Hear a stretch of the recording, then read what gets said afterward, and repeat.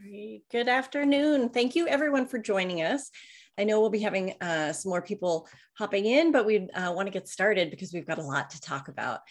My name is Emmy Betts. I'm the Deputy Director of the Injury and Violence Prevention Center, and it's my honor today to get us started. Before I introduce our speakers for today, I wanted to go over a few logistics. So first, this is being recorded. We will post the recording on the web, and we'll also be sending out later a PDF of the slides. Please feel free to put questions in the chat. We will have a moderated Q&A session at the end, so you can go ahead and put them in the chat as your questions come up. And then we would also love, since this is more of a meeting format, if you could put in the chat a little introduction, your name, your background. It'd be great just for us to know who's here and for you all to see who else is listening. So now, without further ado, I'm going to introduce our speakers and then turn it over to them. So today's session is entitled Human Trafficking in Colorado, Force, Fraud, and Coercion in Latinx Communities. Our co-sponsor for today's event is the Latino Research and Policy Center. And I first want to introduce Dr. Patricia Valverde, who is the interim director of the Latino Research and Policy Center. She's also a clinical assistant professor in the Department of Community and Behavioral Health at the Colorado School of Public Health, and she'll be moderating the question and answer session at the end. She brings extensive experience in developing, managing, and training patient navigation and community health worker interventions. She managed the 5-year National Cancer Institute clinical trial on patient navigation at Denver Health. And she's the principal investigator of the Patient Navigator Training Collaborative. She's also on multiple national committees for patient navigation and is currently on the Colorado Tobacco Review Committee for CDPHE. So our speakers today, we have two. The first is Karen Napolitano. I'm going to introduce both of them and then turn this party over to them. So Karen Napolitano is the Research and Training Manager at the Laboratory to Combat Human Trafficking, based in Denver, Colorado. She holds a master's in international development with a concentration in international human rights law from the University of Denver.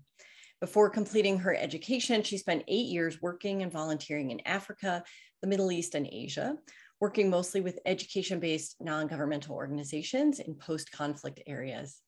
She was appointed to the governor's Colorado Human Trafficking Council Prevention Task Force in 2018 and the Equitable Access Task Force in 2022.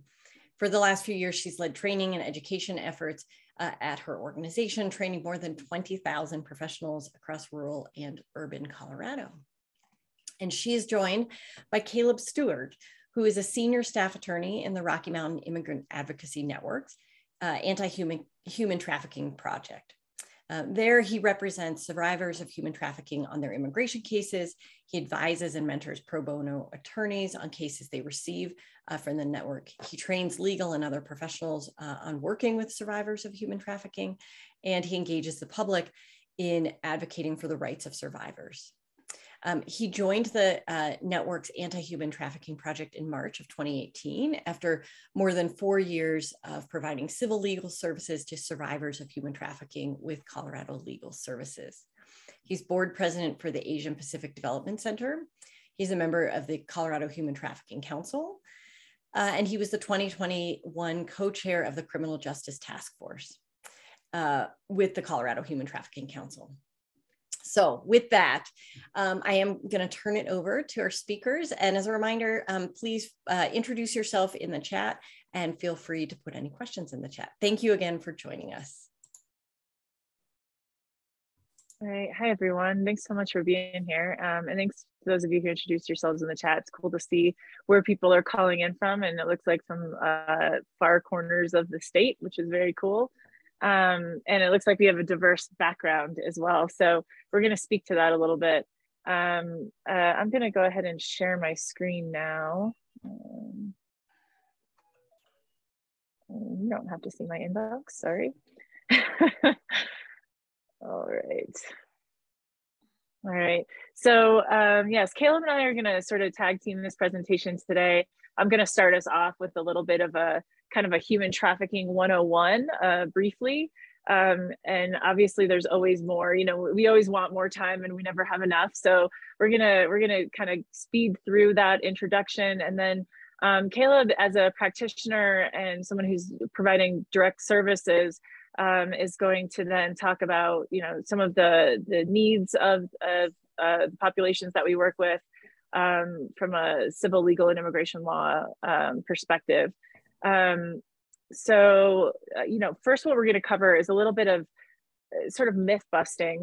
There's a lot of myths and misconceptions out there of what human trafficking really is. So we'll talk through the nuances that distinguish human trafficking from other crimes from both a legal and lived experience perspective. And what I mean by that is, what is the legal definition of trafficking? What constitutes a trafficking experience? But also from a lived experience perspective, how is that trauma going to show up for us as practitioners, and how might we treat that trauma a little bit differently? Knowing more about it, as we will at the end of this hour. We'll talk through some red flags and behavioral cues. And then we're gonna, Caleb and I are both gonna be focusing in on immigrant specific vulnerabilities and complexities around disclosure of lived experiences. And I'll just put in a caveat here that I recognize that not all Latinx populations are immigrants, of course, but what we see is that immigrants in particular, or even folks who may appear to be immigrants, are sometimes discriminated against in similar ways. So we see that showing up in this trafficking experience pretty regularly. All right, so this term human trafficking, we first started using it 20 to 30 years ago, sort of anecdotally, to describe this laundry list of crimes. Now, it likely invokes an image or images in your mind when you hear this term. And I'm just going to take a stab in the dark and say that, potentially what you think of when you think of human trafficking is young girls being trafficked for sex. And the reason that we think this, and the reason why those images pop into our minds, is because that's what we're inundated with. That's what we hear about. That's what we see in the media. They make movies about it. That dominant narrative is shifting a little bit away from a focus on female gender minors engaging in commercial sex, but it's slowly pushing away from that. So we're still inundated with most of that imagery. So we're going to spend a little bit of time sort of debunking that and talking through a broader picture of what trafficking looks like here in Colorado specifically. Again, the term human trafficking was first defined into legal statute in the year 2000, after having used it anecdotally for a number of years in the field. That framework around this term was laid out by the UN. So it was in Palermo, Italy. So it's called the Palermo Protocol. And I'll show you that definition. And I'll also show you our federal definition here in a moment. But it is important to know the beginnings of this movement really lay in an understanding of human trafficking as an immigration issue, as again, 20 years ago or 22 years ago when we first laid this out, people talking about movement of humans across borders. And so the response to it initially was a criminal justice and immigration response. It was close down the borders, arrest the perpetrators, punish the perpetrators, and we'll fix this problem.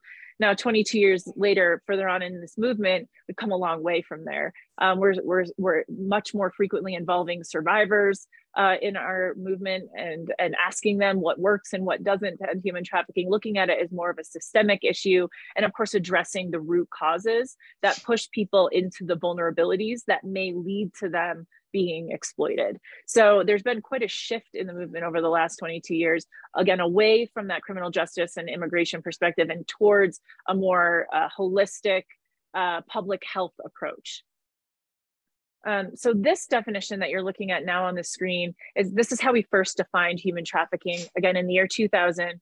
At the international level, at the UN level, we said human trafficking is a severe form of exploitation for labor, including sex as a form of labor.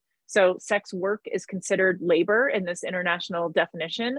That could be any form of sex work, pornography, webcamming, prostitution, stripping, is considered a form of labor. In the US, we parsed out the definition into two separate categories around sex and labor trafficking, but in the international definition as shown here, it's included. And the means by which someone is being exploited for their labor are through force or fraud or coercion or some combination thereof. So this is what constitutes a trafficking experience. Now, many things lay on this sort of continuum of abuse or exploitation. There's many other forms of labor abuse. Wage theft, for example, is one that we hear about quite a bit. Other forms of labor exploitation, and then other forms of sexual exploitation that you may have heard about too, that sort of intersect with this experience of trafficking. But for it to be human trafficking, there has to be an exploitation for labor. Someone is commercially benefiting from that exploitation, and the means by which they are enforcing this is through force or fraud or coercion. Now, we're not saying that if something doesn't rise to this bar, that it doesn't matter by any means. In fact, many people experience multiple forms of abuse or exploitation alongside their human trafficking experience. But I do want you to be able to tell the difference between the two and to be able to understand what the legal ramifications are of a trafficking experience. So that's why we're making this distinction, not because the other crimes don't matter, but because it's important to be able to differentiate. Now, the slide you're looking at now is the TVPA. This is our federal legislation here in the United States around human trafficking. It was written in the same year as the Palermo Protocol, so also written in the year 2000, and it's reauthorized every 4 years. That reauthorization is actually coming up here in the US soon. That reauthorization also not only reauthorizes and updates often the law itself, but it also reauthorizes and updates the funding to end human trafficking, the funding that many organizations around the U.S. and internationally are receiving to practice anti-trafficking efforts. So it's a really important piece of legislation, this framework. In the US, we parsed out that definition that you saw on the previous screen into 3 categories. I already mentioned one distinction. One is that we separated sex trafficking out from labor trafficking into 2 separate categories. But we also made a 3rd category for minors engaged in commercial sex. So you'll notice for category 1 and 2, they're both sex trafficking. One is a sex trafficking of minors, one is a sex trafficking of legal adults at 18 or over. One important difference in these 2 categories is that for minors under the age of 18 engaged in commercial sex, there does not have to be force or fraud or coercion for it to be trafficking. So we actually made an exception in the United States to this rule because we decided as a society in the passage of this law that those under the age of 18 don't have the cognitive ability to consent to commercial sex. So what I mean by that is even if they're consenting, they can't legally be consenting. And therefore, those kind of old-fashioned notions of a child prostitute or a teen prostitute are really not legal and also not true according to this law. What we're saying is there can be no such thing as a child prostitute because no kid can choose to engage in commercial sex. They cannot legally make that choice. Therefore, anyone under the age of 18 engaging in commercial sex is by definition a victim of trafficking. And so sometimes these situations are easier for us to wrap our heads around. And that, like, an example would be like a young child, like say a 6-year-old who is being sold for sex by their parents. You know, egregious though it may be, it is easier for us to wrap our head around because we can see an obvious victim and an obvious perpetrator, the parents in this case. No 6-year-old kid is willingly engaging in commercial sex. But when kids get a little bit older, when you've got a minor who's say 16, who has more autonomy, who looks like an adult, who might be walking on the street alone and engaging in commercial sex, it's harder for us to differentiate whether or not that's a victim, right? Someone might feel inclined to say that person might be choosing this. And so we wrote this law to say they can't. Anyone under the age of 18 who's engaged in this commercial sex act is a victim because they can't consent. Right. So even when there's no obvious perpetrator, even when somebody is, let's say, experiencing homelessness and trading sex to meet their survival needs, that person is too a victim of human trafficking. Again, even when there's no trafficker, no perpetrator in this case. For those who are 18 or over engaging in commercial sex, there does have to be force, fraud, or coercion. So this is where we acknowledge choice. Of course, people engage in commercial sex acts by choice. If they're 18 or over, then they're a sex worker. If they are being forced or frauded or coerced into that situation, then they are being sex trafficked. Now, it's not always easy to tell. It's usually not easy to tell. These situations of force or fraud or coercion are usually not what they look like on TV. And what we see in the media is people locked up in basements and chained up and, in remote areas, and, they don't have freedom, physical freedom. Now, it's just not the situation in most of the time, because most of the time people are being trafficked by someone that they know, and often someone that they know and love. And that's also contrary to what we see on TV. What we see on TV is people are being kidnapped and thrown into scary vans and locked up in the basement. Most of the time, people are being trafficked by parents or guardians, intimate partners, employers, other family members, or other people in positions of power like teachers, coaches, or religious authorities. Those categories that I just mentioned of perpetrators make up about 95% of cases. So this notion of like the scary stranger kidnapping someone into a situation is really not what we see. This third category here is forced labor. We're going to talk about both sex trafficking and labor trafficking today, because it affects the populations that we work with, both here in Colorado. So in the labor trafficking space here in Colorado, we see this in a lot of the industries that you might think of, kind of low wage, high turnover, seasonal work, high young people population or high immigrant population. So we're talking about agriculture, ranching, construction, restaurants and hospitality, hotel industry, landscaping, and then we also see it in domestic servitude. So people living and working in people's homes, making $2 a day, not allowed to leave the house, sleeping on a mattress in the basement, right? Those kinds of situations. So those are the typical industries where we see this. And then the other form of forced labor that we see in Colorado is forced criminality. So anyone who's being forced to commit a crime against their will through elements of force or fraud or coercion for the financial benefit of somebody else is also being labor trafficked. So we see people being forced to mule drugs across the southern border into the US under threats of violence from criminal gangs in Central America. We see people being forced then to sell drugs on the street here in Denver or across Colorado. We see people being forced to beg to pay back a debt, standing on a street corner all day long, and the money that they collect is going to their trafficker. And other forms of criminality as well, breaking and entering, shoplifting. Often it involves paying back a debt or a perceived debt. About 50% of cases involve some kind of debt. So this isn't limited to folks who are foreign-born youth or females. That's just sort of a shout out to some of these myths and misconceptions that we do see, that foreign-born individuals or immigrants in general, people are using immigration status as a form of coercion. This is really common.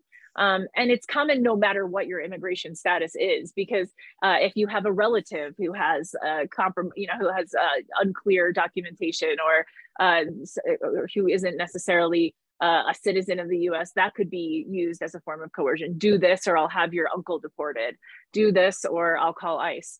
So we see that form of coercion used commonly, but it's making up the majority actually of cases, but not necessarily all of them. So it depends on who you ask and what organization is offering the resources, but it's around 50% foreign nationals, 50% domestic here in Colorado.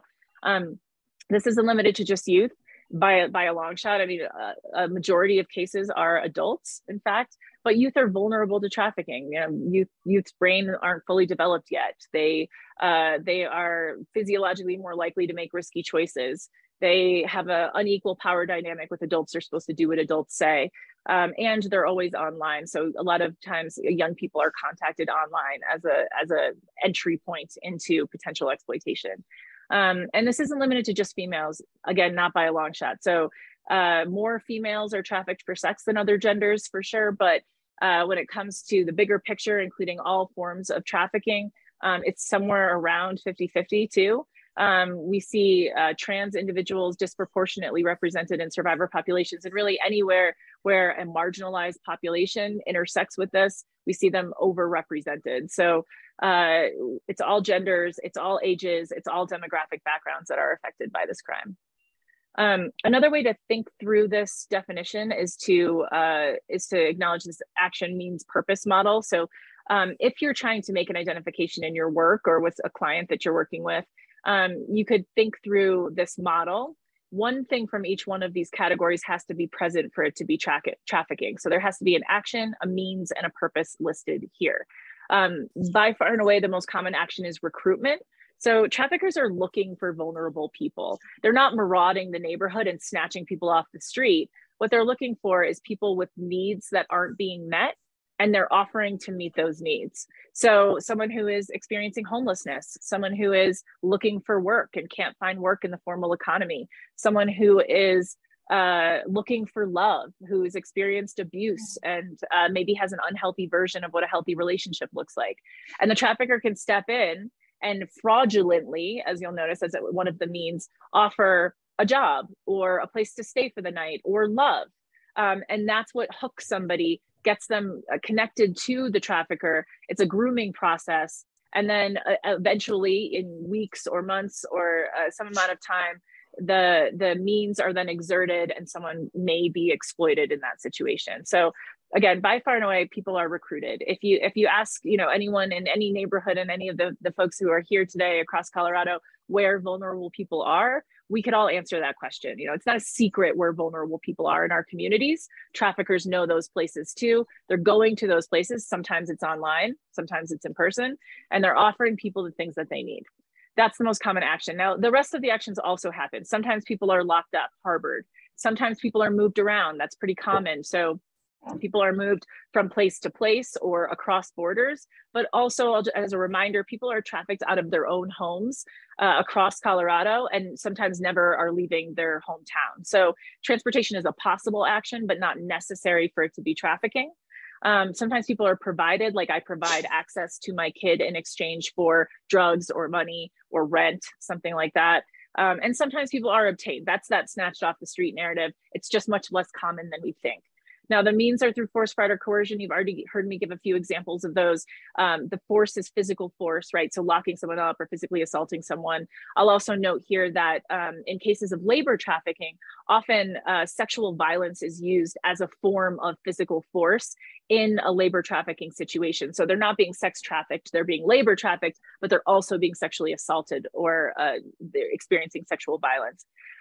Fraud are these fraudulent promises, right? That gets someone hooked into the situation. And coercion is this incredibly powerful tool, right? Do this or else. Do this or I'll have a family member, I'll call ICE on your family. Do this or I'll take this compromising video that I have of you and I'll show it to the world. I'll send it to your parents. I'll put it online. Do this or you'll get in trouble. I'll call the police. Do this or you'll lose your job, you'll lose your housing, I'll kick you out, you won't be able to live here anymore. So these are coercive tactics and they're incredibly powerful. People don't usually need to be locked up physically in order to obey their trafficker because of these coercive tactics. But the big star there is to remind us that if the person is a minor engaging in commercial sex, then there does not have to be coercion, force, or fraud. In that situation, they are automatically a victim of trafficking. The purpose is commercial sex or labor or services. So at its core, trafficking is about profit. And that's what often differentiates it from other crimes. There has to be that commercial component.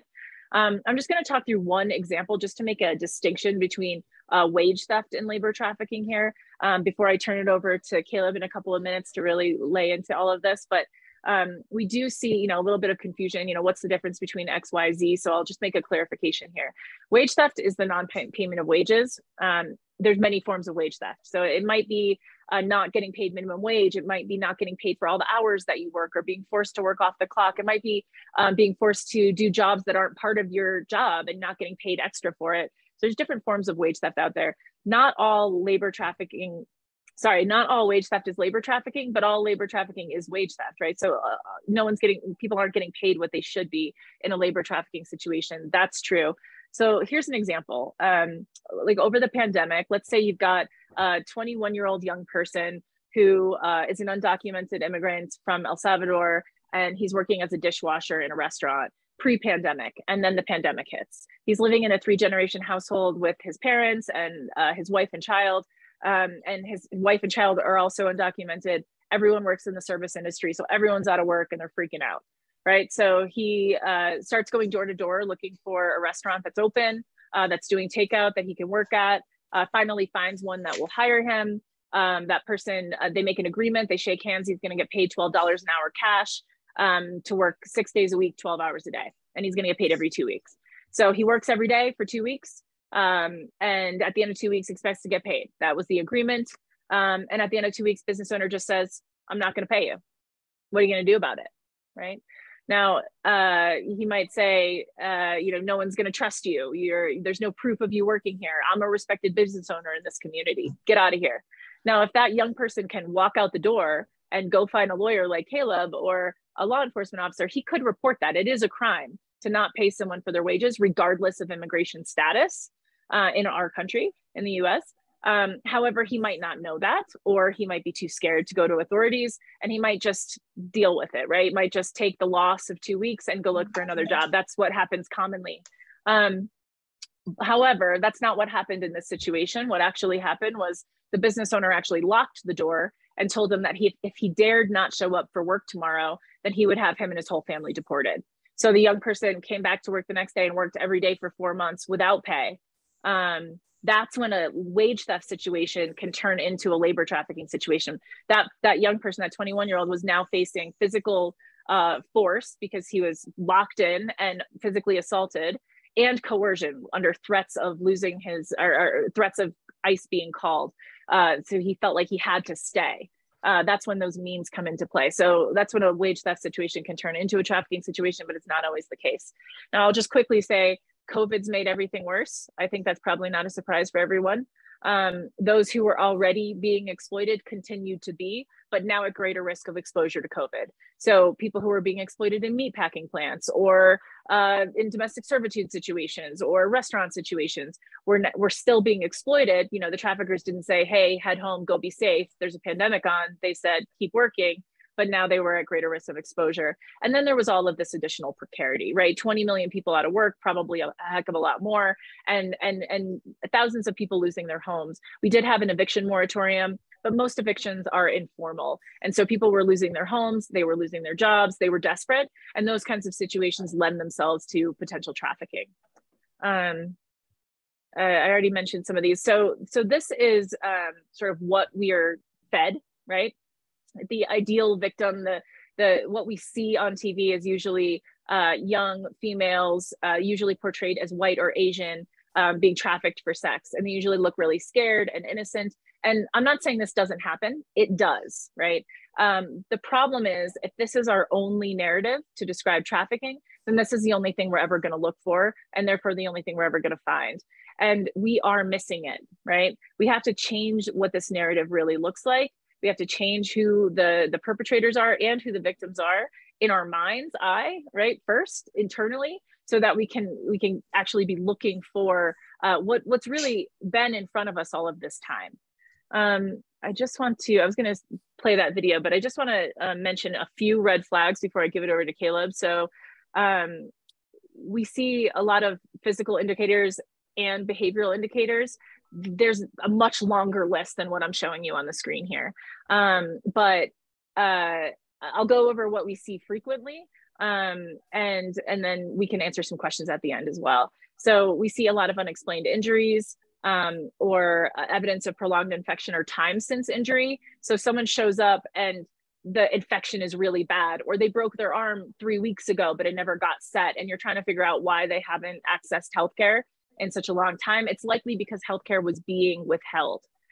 So traffickers don't want those individuals to have contact with healthcare providers. And so they're not allowing them to have that contact until it's really bad. We see a lot of malnourishment or generally poor health, malnutrition, dehydration, exhaustion. This is really common in both sex and labor trafficking, because people who are hungry, thirsty, and tired are less likely to run, right? They're less likely to push back. We see that mixed with forced drug use in some cases. So you've got lack of sleep, lack of food and water, and forced drug use. That's a perfect storm for a trafficker, because you've got memory that induces memory loss, and other negative mental health outcomes that make that person less likely to report or less likely to be believed when they do report. We see frequent or repeated STIs or pregnancies. We do see some tattoos sometimes in sex trafficking situations. We see people branded by their pimp. And then we see repeated motion injuries, or situations where someone's working 18 hours a day with very little food or water, doing the same thing over and over again, maybe with equipment that they weren't trained to use. And so we see injuries that might be caused by that. When it comes to behavioral cues, people who don't know where they're at or where they came from, or can't articulate their address or where they're staying or who they're staying with. Anyone who has inconsistencies in their story, it's another red flag. It doesn't mean that it's trafficking necessarily, but you know, someone who can't tell you the name of their the person who they just told you is their family member, but they only know their first name, or you know, they're telling stories different from what the others in the group are telling, or they seem to be telling a story that was rehearsed. These inconsistencies could be red flags for trafficking. Someone who's speaking on behalf of someone else, that's a big red flag. If you've got especially an employer, maybe who's carrying everyone's identification, who says, I will interpret for you, that's a really big red flag. Anytime someone doesn't have control over their own identification, and especially if that person is trying to speak on behalf of others, you have someone who's obviously got a lot of power in that relationship, and that should set off some red flags for you. Let's see, anyone who exhibits any kind of trauma behaviors, paranoia, anxiety, submission, tension, this kind of situation is incredibly traumatic. So if you notice trauma behaviors, if you've been trained on trauma in the past, these are also pretty big red flags for human trafficking. All right, so I will stop sharing my screen here. I don't know if any questions came in during that time. No, we will have a Q&A at the end as well, so you all can, Sandra was mentioning a child welfare case in Florida in 2010, an example. So why don't we go on to Caleb? Great. Thank you, Kara. So I think you can see my screen and hear me now. Is everything looking good? Great. So I'll continue on with what Kara was talking about. And just to give a little, we want to reserve some time for questions. So please do continue thinking about your questions. To give you a background of what Remain does, because where you're looking for trafficking is where you're going to find trafficking. And so some of the disparities you see is if you're not looking for certain types of trafficking, you're not going to find them either. And so you do get very different numbers of prevalences of human trafficking depending on who you talk to. Like, for example, law enforcement is like 90% sex trafficking, whereas if you're looking at immigration attorneys and civil rights attorneys doing lawsuits, the civil lawsuits being filed about 90% labor trafficking. So I work with Remain, and so again, that's going to show you the populations that we were working with. From Remain, I mean, we're obviously looking with immigrants, and so that's going to define the type of population, the type of trafficking that we see. This saves you thousands of dollars every year. It's completely free to check if you are eligible and takes just somebody's learn more above below this video. Check if you qualify for free. Can someone mute, please? But only if Sarah, can you mute? It's not me, it's the Samsung. Yeah, there we go. Thanks. Sorry about that, Caleb. Great. Okay, thank you. And so Remain, what we're doing is we're working for justice for adults in immigration detention, and then also children and families that have suffered abuse, neglect, or violence. And so we're getting the referrals to our organization, either through our direct outreach to those in removal proceedings at the Denver Immigration Court or the Detained Immigration Court in Aurora, as well as referrals from organizations, including health clinics and others that we have connections with that see immigrants. And so that's where we're getting referrals from, and we're getting referrals from the hotline that LCHT staffs and manages.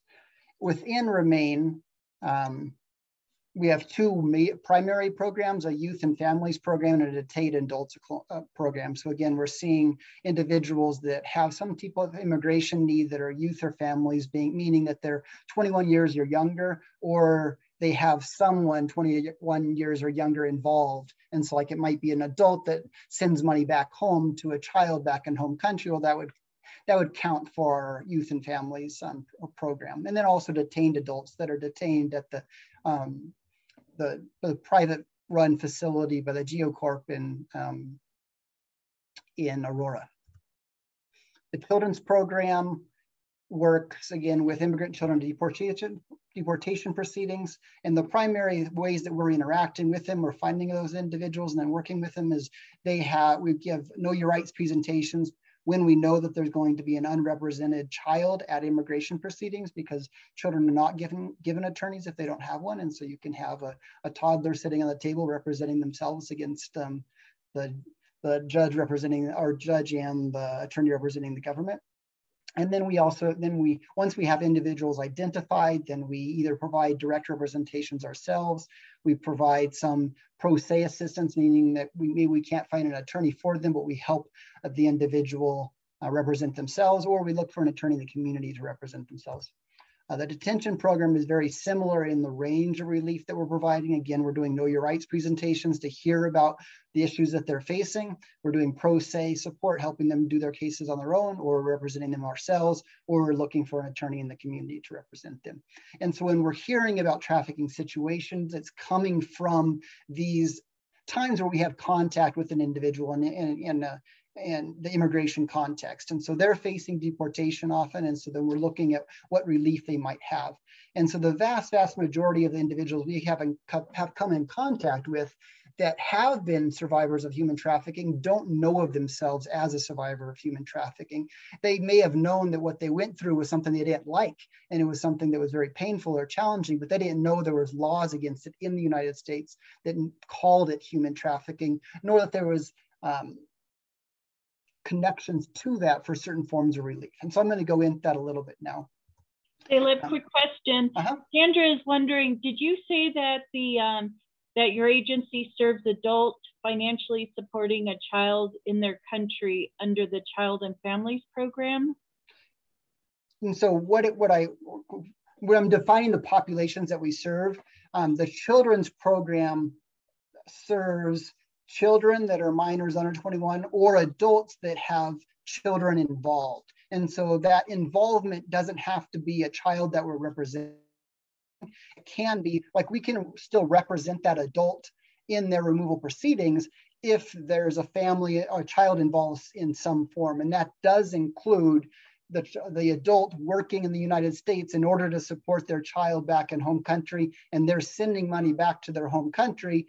And so as they're working in the United States. And so, like, we're not providing any financial support for anybody, but that would be somebody that we may help in their immigration case, because that would be considered a child and family. Or they may have a US citizen child in the US.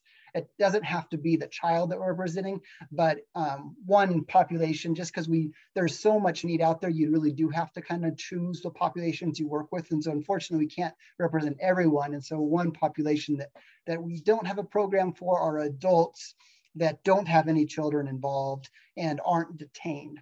The idea behind that is that they have more time to kind of save up money and try to find an attorney on themselves, whereas we're looking at the more immediate needs of other populations. And that's why we've kind of made some of the decisions on the two programs that we have.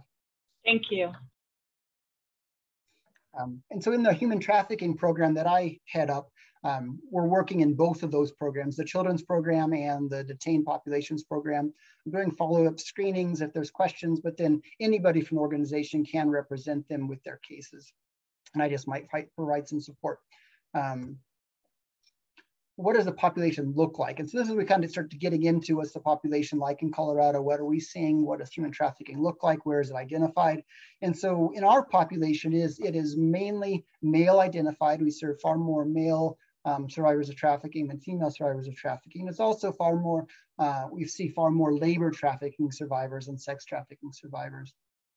And some more myths to bust that kind of Kara got us started with. Another one is just looking at smuggling, and so smuggling versus trafficking. And so sometimes people think that trafficking requires movement, but it doesn't require any movement. You could be born and raised in Denver and still be a survivor of trafficking. It's that force, fraud, or coercion that makes it trafficking. That's the hook. And when a smuggling situation, sometimes you hear called human trafficking, what is really just a smuggling situation. A smuggling situation is something that's done in an agreement between an individual and what they call a coyote, or somebody they're going to pay to help them cross the border. So this is a crime against the country. They've made an agreement. It's a mutually agreed upon agreement. There's consent to have somebody help you cross a border without the legal ability or legal right to do so. And so that's the smuggling. Trafficking, again, is, as Kara was stating, it requires some type of force, fraud, or coercion. There's no consent involved, and it requires a benefit through labor.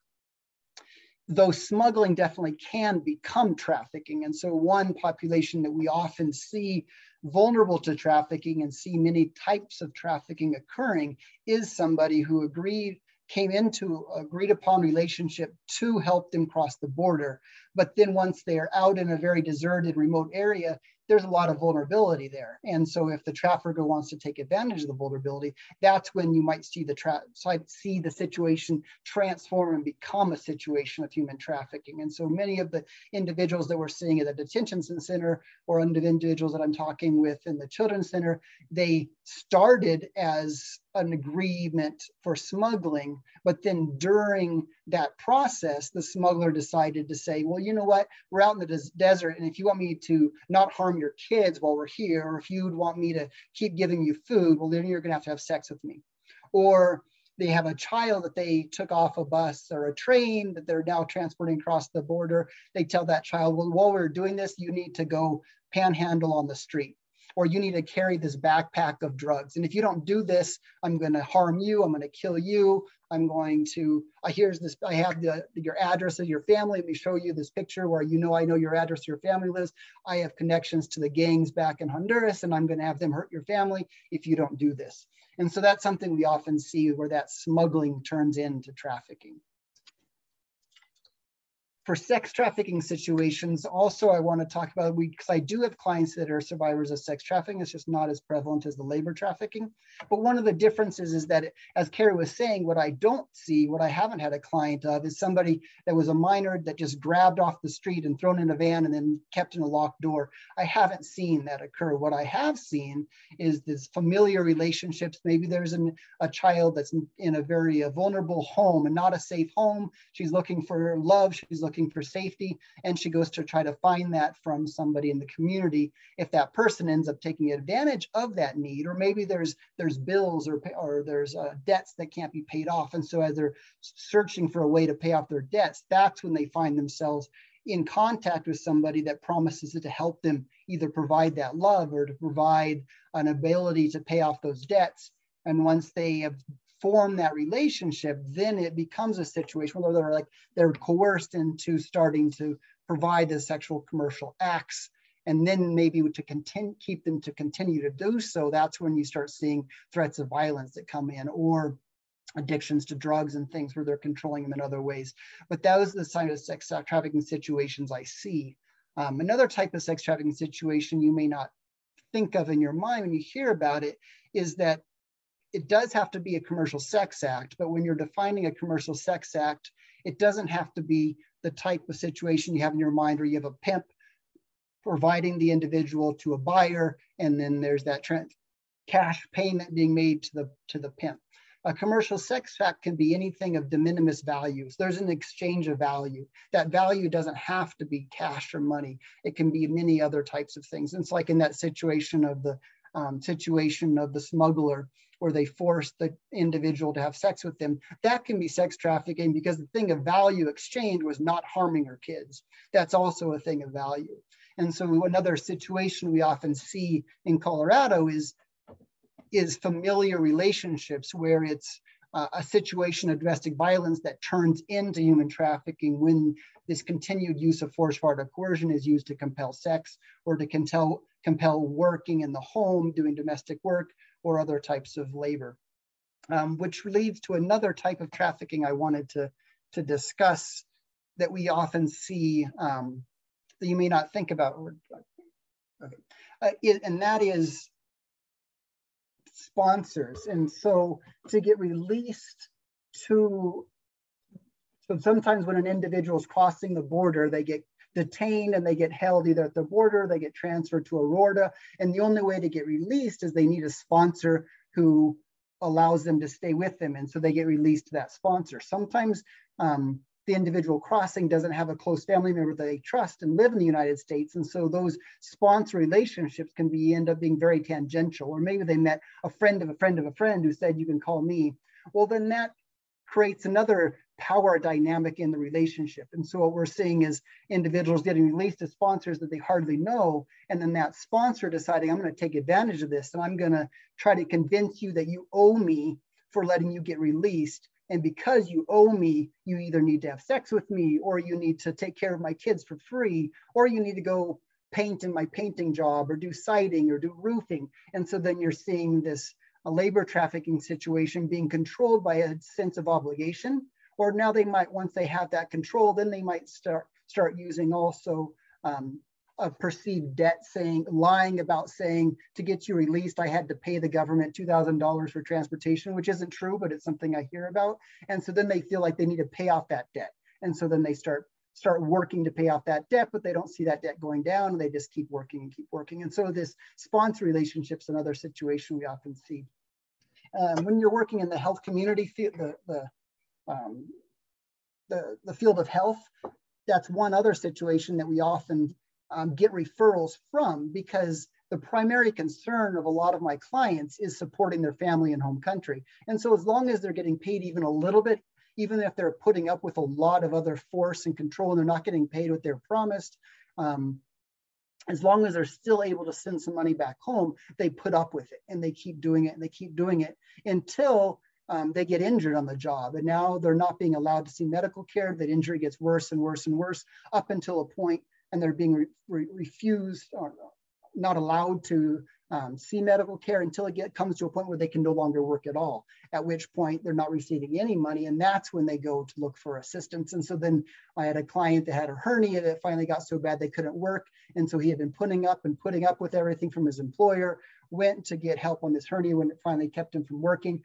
And then that's when he was identified and got referred to us. And then we got to hear about all the other things going on in the situation and tell him, you know what, you actually have some other options. What the things that happen to you have a name. It's called human trafficking. And with that, there are benefits that you might be able to seek out. And so real briefly, some of those benefits are U visas, T visas, continued presence, adjustment of status, special immigrant juvenile status. And again, this isn't a presentation for attorneys to know how to run these cases and get somebody approved for any of these statuses. It's so that you to know that they're out there, and that they know that if you're in contact with somebody, you might be able to say, hey, you should talk to an attorney to see if you do qualify for one of these forms of relief. And so a U in non-immigrant status is for an individual that's been a victim of about 28 different kinds of crimes. So not being a victim of any crime doesn't qualify you for this, but there are a wide-ranging number of crimes that do. You do have to cooperate with law enforcement, because one of the purposes of it was to strengthen the ability of law enforcement to investigate and prosecute crimes, which in turn makes our communities safer, and also to provide relief to crime victims and their families. One requirement of the U is that you cooperate with law enforcement, and they must sign a statement, or what's called a supplement B, saying that you have been cooperative. It gives 4 years of status. After 3 years, the individual is able to apply to be a permanent resident. The T visa is very similar, but this is for specifically survivors of human trafficking. So in this situation, you're a survivor of human trafficking, you meet some of the other requirements for the T visa, and then you're able to get 4 years of status. After 3 years, you can apply to be a permanent resident. One addition that you get from the T and you don't get from the U is refugee type benefits.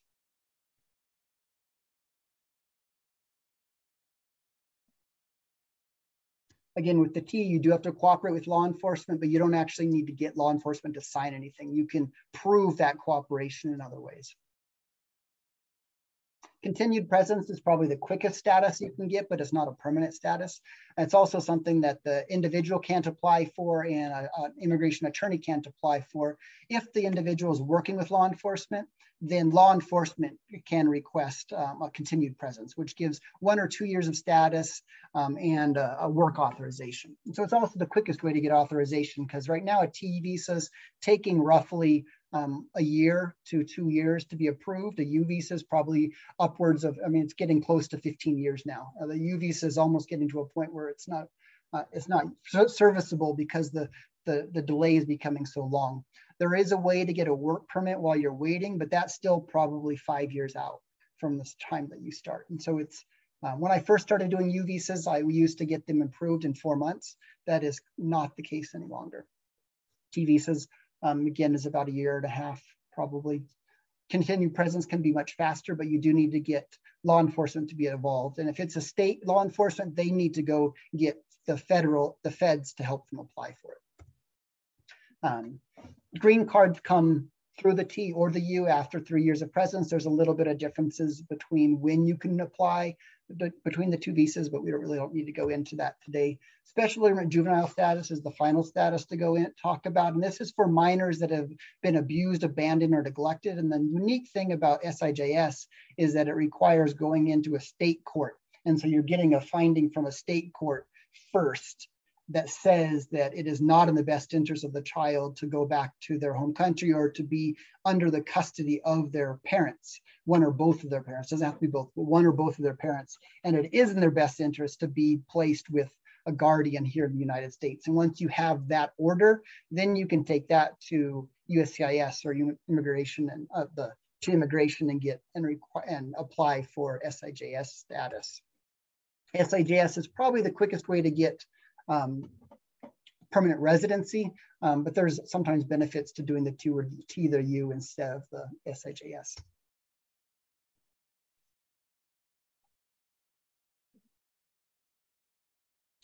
Now, we did want to give quite a bit of time for questions, and so let's get to the questions.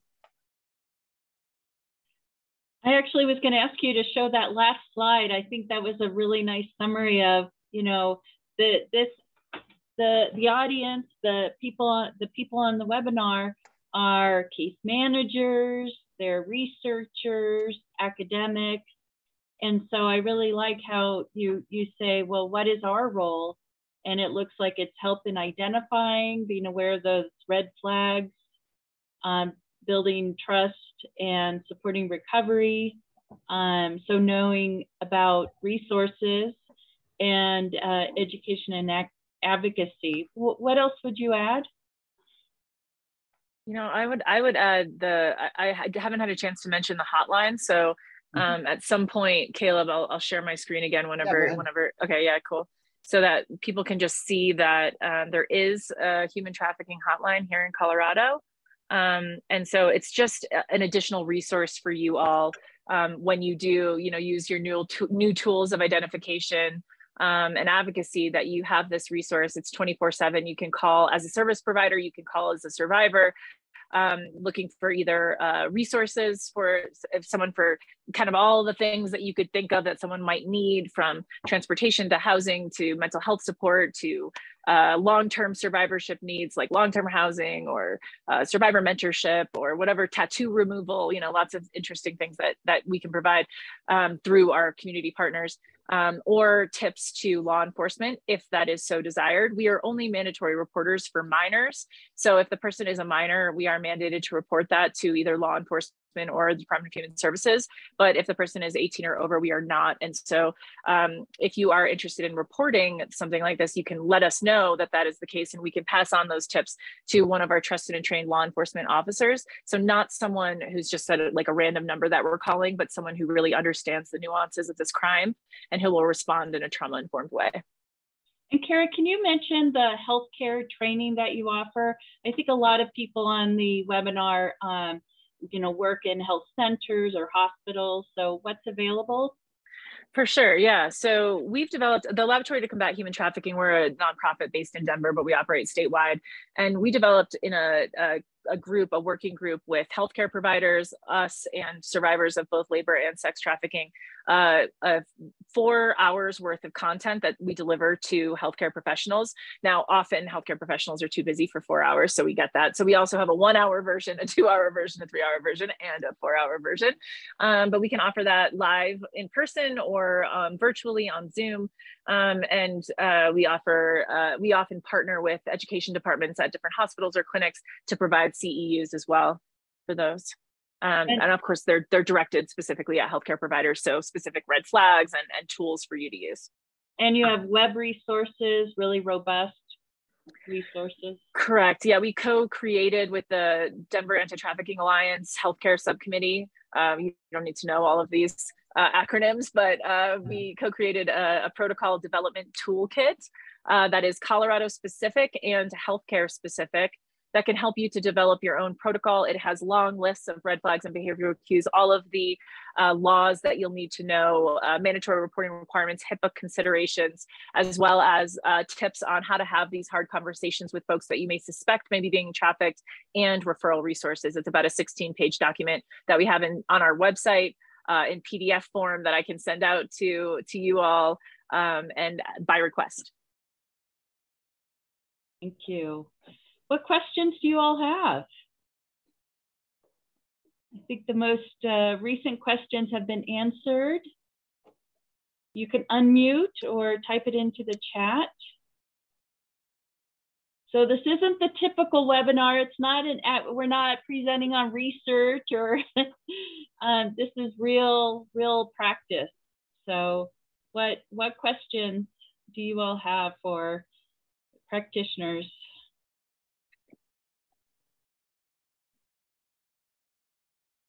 No? Oh, I think. What systems or policy changes are needed to protect victims? Good question. I bet Caleb and I have very different answers. Do you want to go first? I mean, there's lots and lots of things that I have in mind, and so there's a lot of things that need to change in the immigration world, but those are all federal policies. State-wise, kind of the issue, like I mentioned, that I was the chair of the Criminal Justice Task Force last year, and it's kind of my issue for state policy is getting vacature and record sealing for survivors of trafficking. And so if a survivor of trafficking has picked up a criminal history during that trafficking situation, it can be drug use, it can be drug selling, it can be a lot of different things. And for a variety of reasons, they may not have brought that up during the process of being prosecuted for that crime out of fear of their trafficker. And so afterwards, there should be a way or a mechanism for them to do vacature, which means that you go back and say that they should never have been convicted of this crime to get rid of it, or sealing to kind of seal those records so it doesn't prohibit them from getting housing and work in the future. Many states have this, Colorado does not. And so that's my big issue for a statewide policy, is to get vacature and sealing for survivors of trafficking. Yeah, I would agree with that. I think that's high priority as well. I guess I'll just throw out there, like if we're talking kind of big picture policy stuff, I could go into some nitty gritty stuff too, but I think one thing to consider is policies to protect all vulnerable people, right? Like really thinking about, what are the root causes that lead to precarity? What are the things that lead people to vulnerability? And, of course, immigration law is a big one of them. And those are federal policies, but also sex workers, also people who use drugs, also people experiencing homelessness. Are they able to access their rights? Are they able to find safety? Are they protected by our laws so that they don't become then victims of trafficking? So kind of further upstream policies looking at those root causes. So we find ourselves advocating for laws for the wage theft law, for example, that just was updated in this past legislative session. We advocated for that, making sure that labor protections were protected for folks who were experiencing wage theft and that they could access recourse. We found ourselves advocating for the Murdered and Missing Indigenous Relatives bill that also passed, establishing an Office of Murdered and Missing Indigenous Relatives, since Native American populations are disproportionately affected by so many public health issues. So things like that is where we find ourselves advocating pretty often in this movement. Great, thank you. So I think we're actually at the end. Kara, Caleb, thank you so much for packing in so much information. One thing I hadn't really thought about, Caleb, it was when you mentioned the sponsors. That just hadn't even occurred to me. So that was really, really interesting, really helpful. So both of you, thank you for sharing your expertise and your time. And everyone have a wonderful rest of the day. And we will send out the slides, and we could send the link to the resources. So thank you, everyone. Thank you. Have a great afternoon.